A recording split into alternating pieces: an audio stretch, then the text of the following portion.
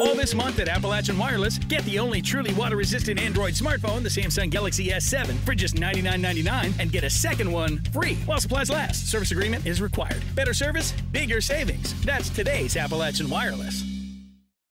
United States Senator Rand Paul was making several campaign stops through the region today, including here at the Pine Mountain Grill in Whitesburg, Kentucky, for a constituent services banquet. Some of the issues discussed today during the constituent services banquet included Medicaid and the future of medical marijuana in the state of Kentucky. You know, I don't know whether medical marijuana works, but I do advocate allowing patient choice. Probably does have some effect on nausea. It probably has some effect on wasting diseases where people are losing weight. I think there's a certain bit of hypocrisy that we have 17 drugs from the poppy plant that your doctor is allowed to prescribe, including OxyContin, including things that are really, really addictive and bad for you, but they're not allowed to prescribe something that might be good for sleep. If you're a cancer patient, might be good for nausea, might be good for appetite.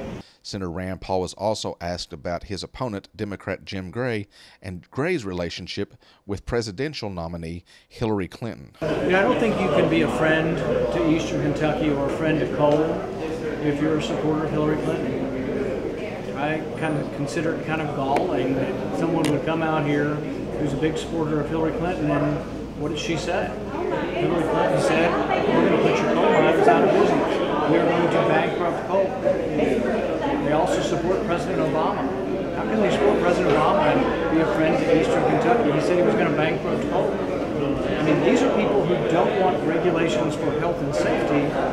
They have supported regulations to put out of business, to bankrupt one of our leading industries. So, no, I think it's ironic that they would come to Eastern Kentucky at all, because I don't think you can be a friend to Eastern Kentucky if you're a supporter of Hillary Clinton. Senator Rand Paul is expected to be in Pikeville tomorrow. Reporting from Whitesburg for EKB News, I'm Jackson Latta.